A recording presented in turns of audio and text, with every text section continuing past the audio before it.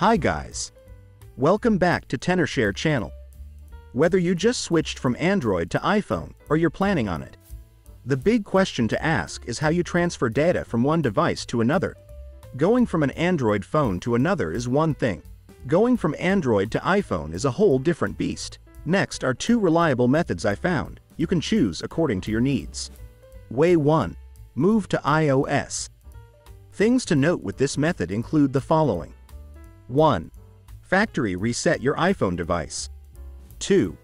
Download Move to iOS on your Android. 3. Maintain sufficient power and stable network.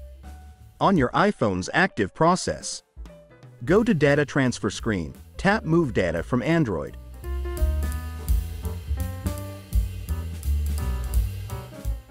On your iPhone, tap Continue and a 6 or 10-digit code will appear.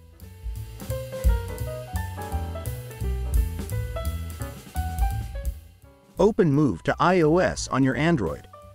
Then go to Open Find Your Code page.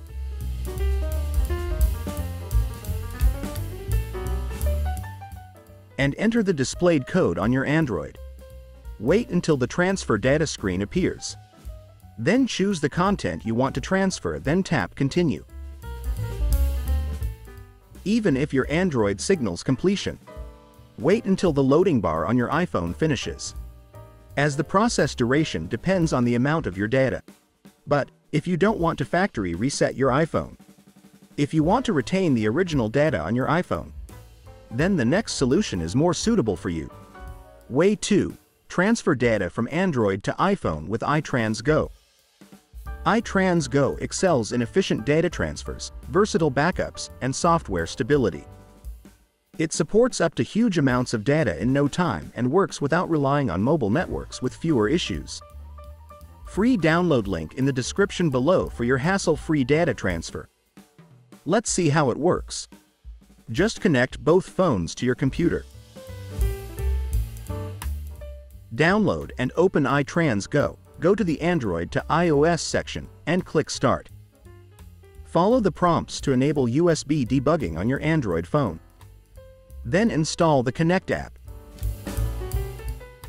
After choosing your preferred data, click the Start Scan option and then the Transfer Data option. Watch as your data seamlessly moves from Android to iPhone. With 3 simple steps, your data will be transferred. It is practical and efficient.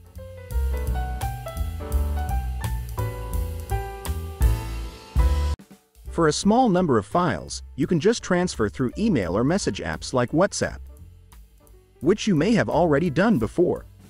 So guys, that's all for today's video. Subscribe us to get more skills. Thanks for watching. Have a nice day. See you.